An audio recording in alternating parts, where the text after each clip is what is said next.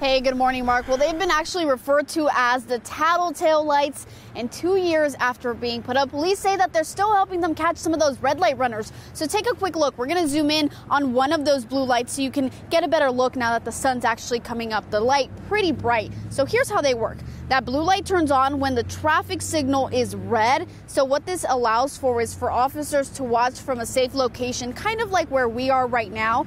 And even if they don't have a clear access of that red light, they're able to see when the light's red because the blue light's on. Now, the only way, of course, this is effective is if there is an officer posted up nearby ready to catch that motorist who takes that red light. And Sahuarita officers who closely monitor these lights, they say the extra tool in their toolbox is really helpful. It's easier for me to, especially at night, to see that intersection is red and to notice if a vehicle is going to run the red light. I will know that the light's red.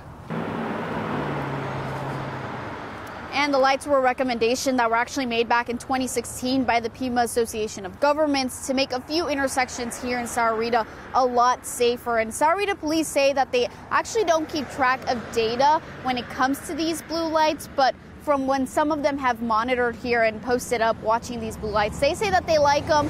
They like that a lot of motorists now know that they're in the area, so they don't run those red lights as often. For now, reporting live from Sahuarita, Veronica Acosta, KGUN 9 on your side. Thank you so much, Veronica. We want to hear your concerns about Tucson roads and how to keep them safe. You can call the number on your screen or email us at saferoads@kgun9.com. KGUN 9 is your station for Operation Safe Roads. A major change coming in the Tucson